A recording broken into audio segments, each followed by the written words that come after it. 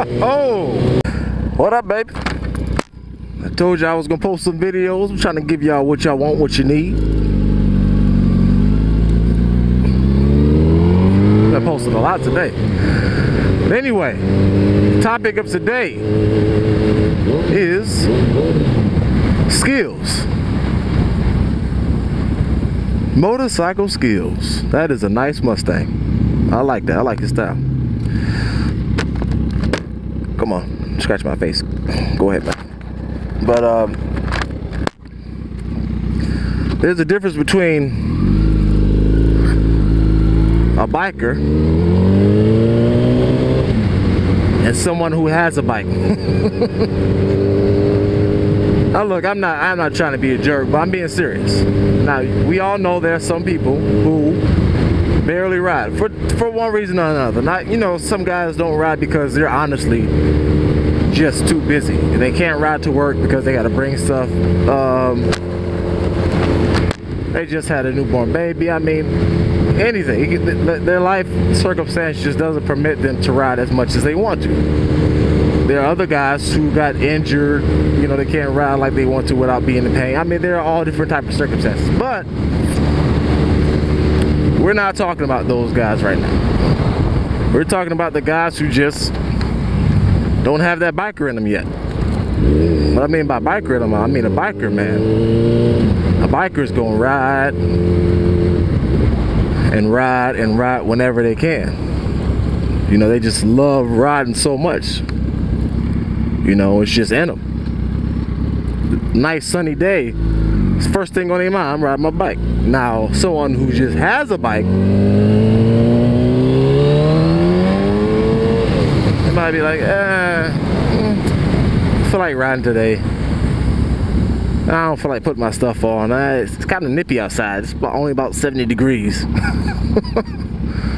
You know, it's just, they haven't caught the spirit of the ride. A lot of people like that, I've noticed, are the ones that catch bike fever.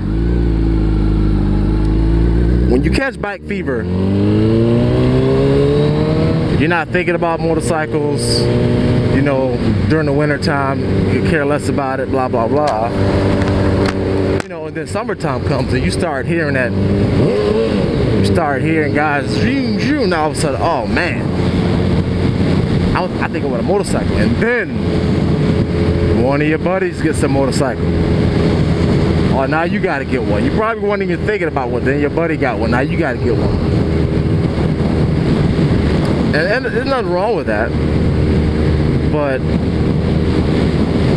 if you lack a passion for riding, and you probably only go out when your buddies ride, and you probably just, you know, ride short distances and never really get any seat time, you're not growing your love. What up, man? You all right? Okay, get you. You're not growing your love and passion for riding because you're barely doing it. You know, and that's, you're not a biker, you're somebody who has a bike. And I can totally tell the difference when I'm talking to people about it. You know, it's kind of like, I had my bike for 6 years, only got about 3,000 miles on it. What?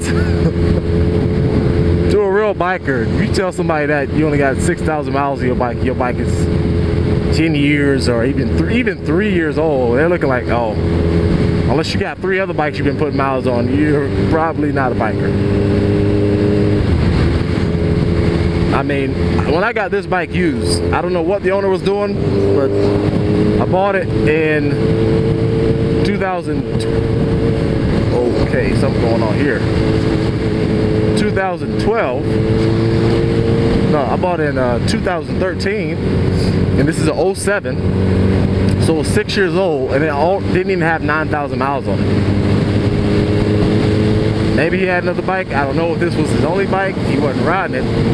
Because since I've had it in 2013, this is 2014, I've already put 10,000 miles on it. So I put more miles on this bike 2 years than the previous owner did in 6 years. You know, for us riders, we're gonna ride Even when it's a little bit cold out, hey, I can't say I ride in every type of weather. When it gets just in the 40s or low 50s, I can't. It's not enjoyable. I will do it, but it's really not enjoyable. There's some people, it's hard to get them out in the 60s. You ain't gonna get them out pretty much till about mid-high 70s.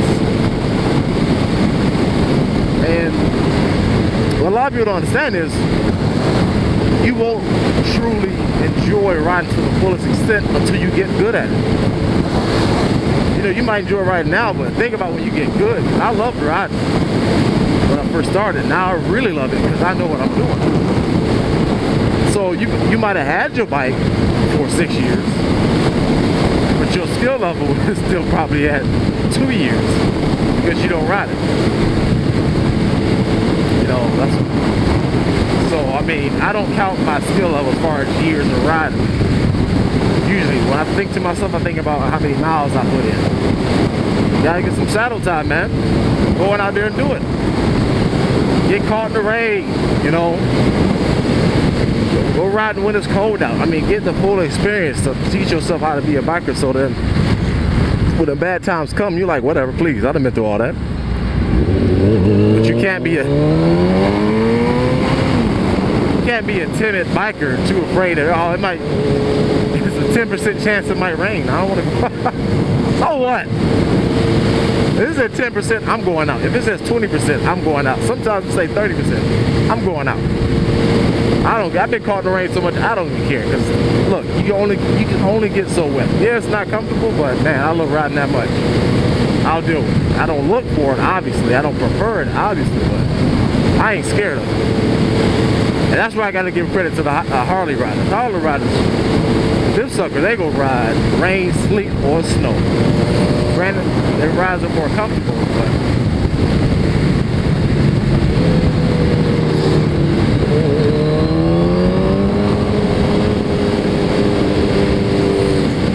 traffic is weird right now. There's some weird things on the road. But Harley riders, man, they don't stop. They do it all the way. I respect that. I'm gonna split this up into a part 2 so I can load it a lot quicker so you guys ain't gotta wait for my video. So I'm gonna cut it out right now.